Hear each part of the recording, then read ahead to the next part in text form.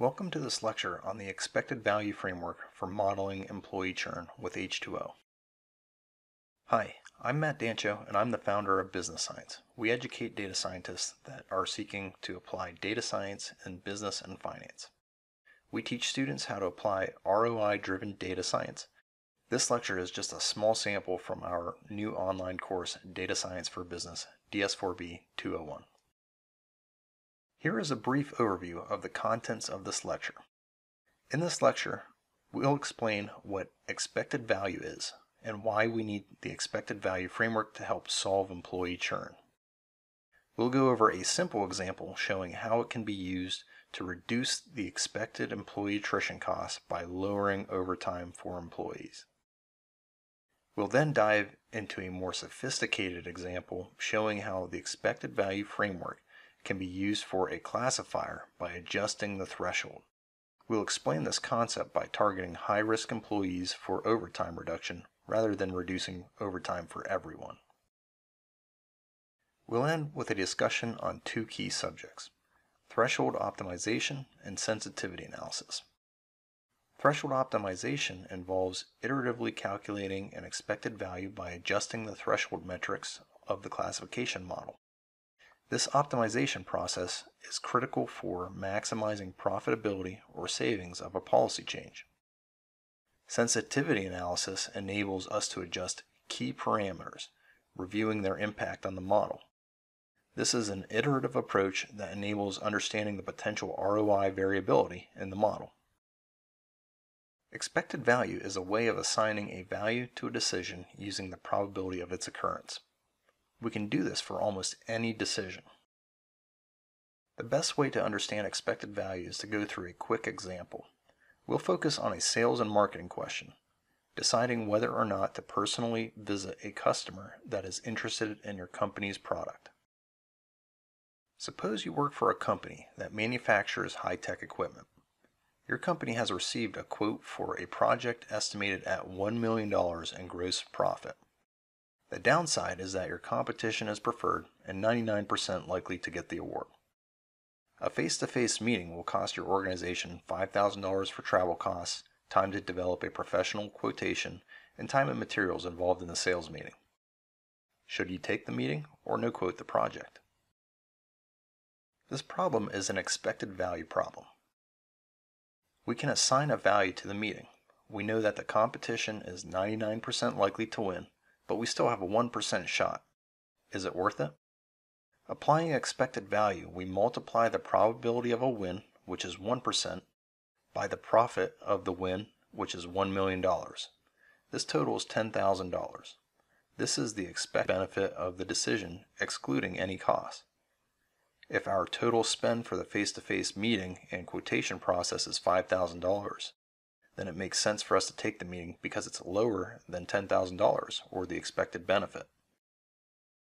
When we begin to think this way, decisions become based on probability rather than intuition.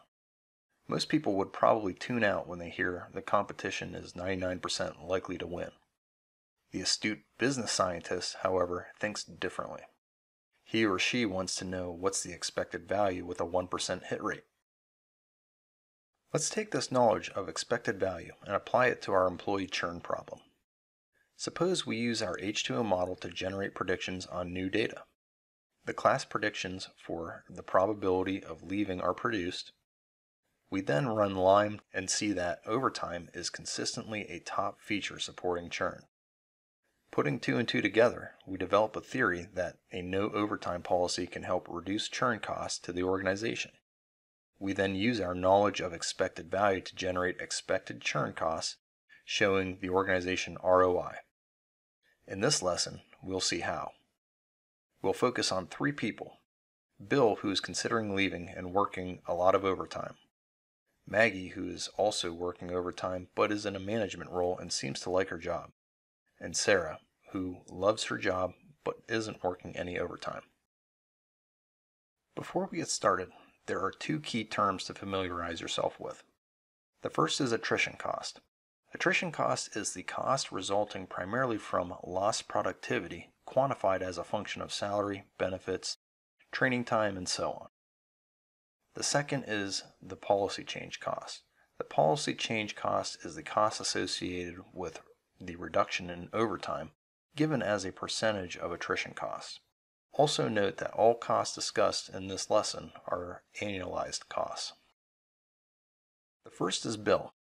Bill is on the fence. He is working a lot of overtime, coded as yes in the data. He has a probability of quitting of 60%. We could reduce his overtime to see if it lowers his attrition risk. In doing so, we generate new H2O predictions with overtime toggled to no, and his probability drops to a 30% chance of quitting. However, there is a cost associated with the overtime reduction. It's estimated as 10% of Bill's attrition cost. Next is Maggie. Maggie enjoys her job, but she is pushing herself harder than she maybe should. She is working overtime, but seems to enjoy the thrill of the responsibility. We could reduce her overtime. In doing so, we generate new H2O predictions with overtime toggled to no, and her probability drops to a 3% chance of quitting. Again, there is a cost associated with the overtime reduction. It's estimated as 10% of Maggie's attrition cost. Last but not least, there's Sarah. Sarah enjoys her job, and it shows in her probability of quitting, which is 4%. She is not working any overtime, and therefore no changes are necessary. Let's look at a policy change to reduce overtime for everyone. We will model a mandatory no overtime policy. For the no overtime policy model, we can separate the savings calculation into 3 steps. The first calculation is the initial state, also known as the baseline.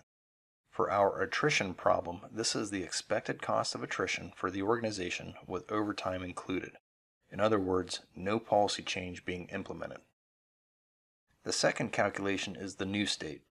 For our attrition problem, this is the expected cost of attrition after removing overtime for everyone, which is with the policy change being implemented. The third calculation is the savings. If the expected cost of the initial state is greater than the expected cost at the new state, the result is a savings. The first step is calculating the expected attrition cost of the initial state, or the baseline. We do this by first tabulating the churn probability, cost of attrition, mainly from the loss of productivity if they were to leave, and the cost to keep the employee implementing any policy changes. In the baseline case, there is no policy change implemented, and therefore the expected cost is simply the cost of attrition multiplied by the churn probability. The total expected cost for the initial state is $89,000 for these 3 people. The second step is to calculate the expected cost for the new state, which is converting anyone with overtime to no overtime. Toggling overtime to no and generating new class probabilities of churn for the new state, Bill's probability drops to 30% and Maggie's drops to 3%. There is no change for Sarah because she is not currently working overtime. However, there is now a cost of a policy change of $10,000 for Bill and $16,700 for Maggie, which is 10% of their attrition cost. The expected cost without overtime becomes the churn probability multiplied by the sum of the cost of attrition and the cost of the policy change plus the probability of staying, or 1 minus the churn probability, multiplied by the cost of the policy change. The total expected cost in this new state is $66,000 for these 3 employees. The third and final step is to calculate the difference between the 2 states. Calculating the difference, the total expected savings is $23,000. Keep in mind that this is just for 3 individuals. When totaled for hundreds of employees that leave annually, it can become a multi-million-dollar annual savings. Now let's look at a policy change to reduce overtime for select employees identified with a high risk of leaving. This is a more sophisticated analysis which involves a special methodology called the expected value framework. The expected value framework is a way to apply expected value to a classification model.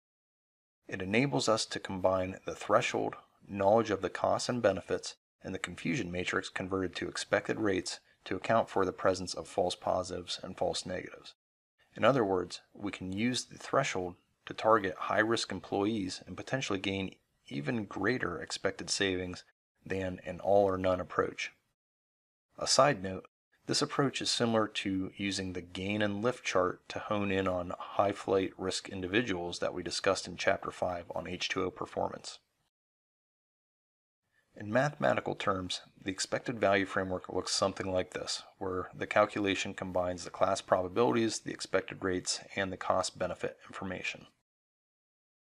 We can replace the mathematical expression with code, where the expected attrition cost is a function of the class probability, which are columns from the H2O prediction output, the expected rates, which are returned from the H2O.metric function and are a function of the threshold selected, the cost-benefit information, which are determined by the data scientist using knowledge of the business case. Let's step through each one of these individually. Class probabilities are nothing more than the probability of leaving and the probability of staying for each person. In our example, Bill's probability of leaving, or attrition equals yes, is 60%. His probability of staying is 1 minus the probability of leaving, or 40%. Maggie's probability of leaving is 15%, and her probability of staying is 85%. And Sarah's probability of leaving is 4%, and conversely, her probability of staying is 96%. These are generated by the H2O.predict function, which reports a class probability in the columns no and yes, which represent stay and leave respectively. Next are the expected rates. The expected rates begin with the confusion matrix. A few key points on the confusion matrix. It tracks prediction error through false positives and false negatives. It varies by threshold, meaning as the threshold that defines a positive and negative is adjusted, the error totals change. We can use the H2O.confusion matrix function to get the confusion matrix for a given threshold. The confusion matrix results can be converted to expected rates through a process called normalization. What is happening is all of the actual no and actual yes values are grouped. The rates become the probability of determining correctly or incorrectly within the actual no and actual yes groups. The expected rates are then the probabilities of correctly predicting an actual value.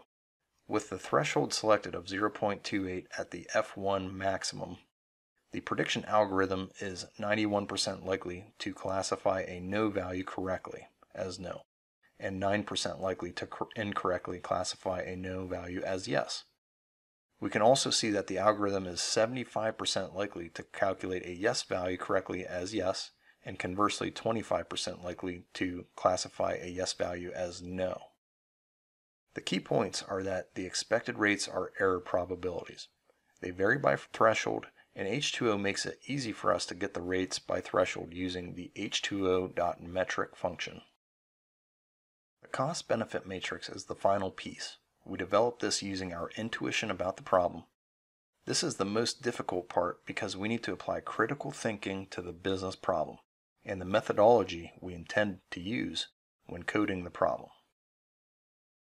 Let's take Maggie as an example. First, we'll look at the initial state. In this scenario, Maggie's probability of leaving is 15%, and she has a cost of attrition of $167,000. The cost of a policy change is 0 because no policy change is implemented in the baseline case. There are 4 scenarios we need to account for with probabilities of their own. The cases of true positives and true negatives, when the algorithm predicts correctly, and the cases of false positives and false negatives, when the algorithm predicts incorrectly. The cost of each scenario is what we are concerned with. Going through a cost-benefit analysis, we can address each of these costs. First is true negatives. If Maggie stays, the cost associated with her staying is nothing.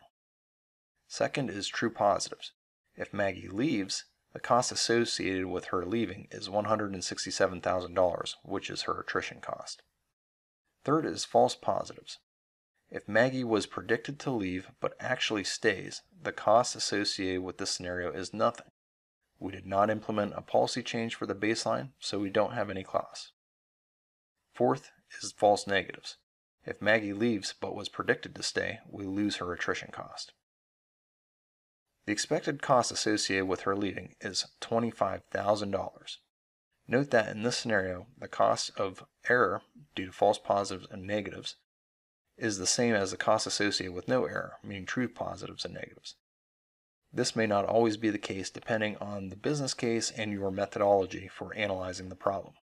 Also for the calculation, note that the TPR and the FNR, or the true positive rate and the false negative rate, sum to 1, so they can be factored out of the expected cost calculation. Let's propose a new state, one that eliminates overtime for Maggie. In this scenario, Maggie's probability of leaving drops to 3%. Her cost of attrition is the same, but now we are expecting a higher cost of policy change than we originally anticipated. The cost of policy change in this scenario is 20% of her attrition cost, meaning she's working approximately 20% overtime. Should we make the policy change? Like the initial state, there are 4 scenarios we need to account for with probabilities of their own. First is true negatives. If Maggie stays, the cost associated with her staying is 20% of her attrition cost, or $33,000. Second is true positives.